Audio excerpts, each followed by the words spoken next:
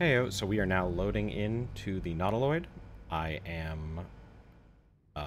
have a autosave created here. The first time you come in, your autosave, if you followed the settings, will create a save at the start of this cutscene, which is the start of the run. And it is valid to just quick load this cutscene in order to try again without having to recreate Gale. For that, you just go in here, turn off autosave from this point on, and then reload, and now you're good to go.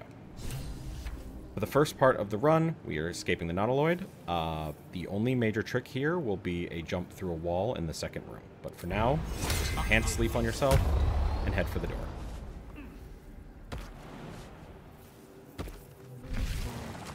At this point, we're going to come into this little cubby here. I recommend entering tactical mode because you need it for this next trick. We're going to put dash on ourselves and then jump slightly to the bottom right of this light source with a jump and mouse scroll interact, which will jump us into the wall about here where my mouse is. Then we'll do a second jump and mouse scroll onto the platform. And then before the cutscene begins, we need to hit shift space to enter turn-based mode in order to preserve our dash.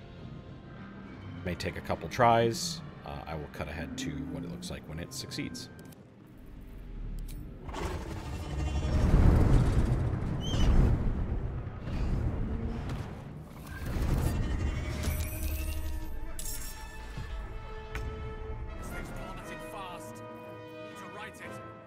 Okay.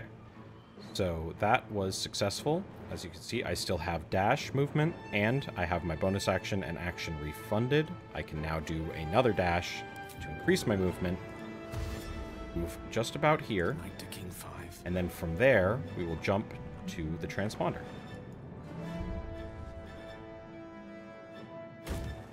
Hit this cutscene, activate the transponder, and that's the Nautoloid.